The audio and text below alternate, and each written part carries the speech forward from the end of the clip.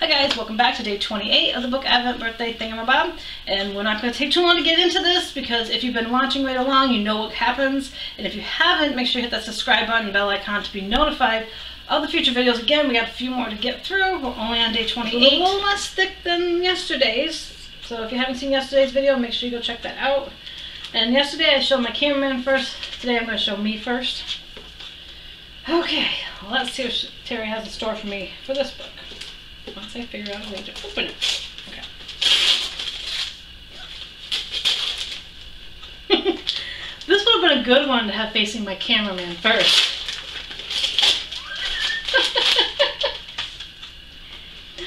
The official movie novel, Five Nights at Freddy.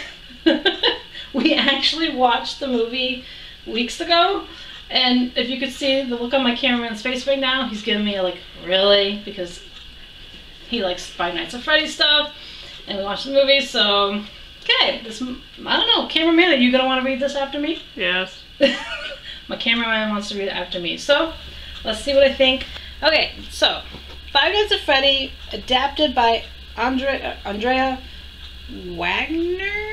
I'll put her name up here.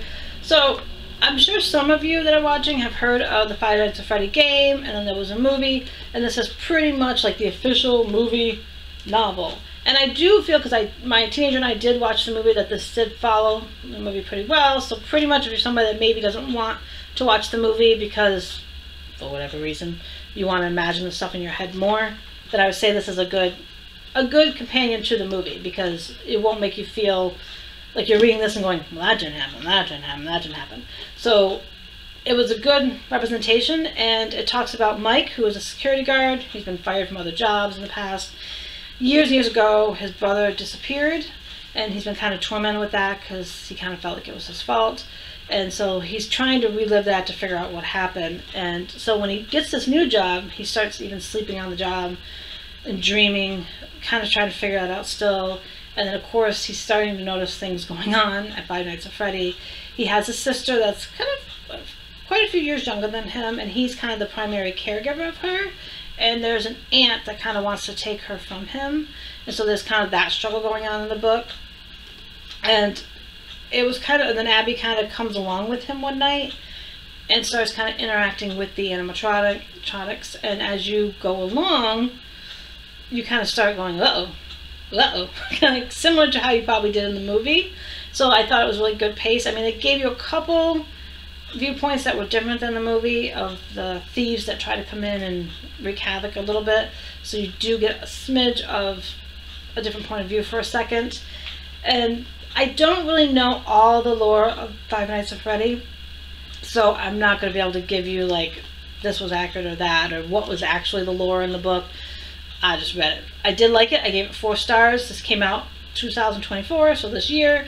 And it was about 320 some pages, so not too bad of a read. It was a fairly quick read, which I like because the pace was good. That's always a plus for me. The pace is a big thing, and I mention it a lot because if you're a reader like me, you know how hard it is when the book just starts not having a good pace. You know, and you find yourself trudging through it. This I did not find myself trudging through. It felt like it went really well. It felt like it was still interesting, even though I had saw the movie and knew pretty much what was coming. I still was invested in the story, reading it as well. So I thought that was a very big plus. And I don't really have too much else to say. I mean, I just feel like they did a good job making it from movie to book. I'm curious if anyone's done that before, where you've seen a movie based and then they made the book. Most of the time, I read the books and then find out they made the movie. And then I yell in the movie because things aren't matching up. So let me know if you've ever come across this where there was the movie or the game first, then the book, because that would be kind of interesting to see. But yeah, I mean, oh, I forgot how cute the little guy with the candle in his hand. Can you see it? Isn't that cute? I know he's not cute, but isn't it cute on the cover? I can say they're cute on the cover.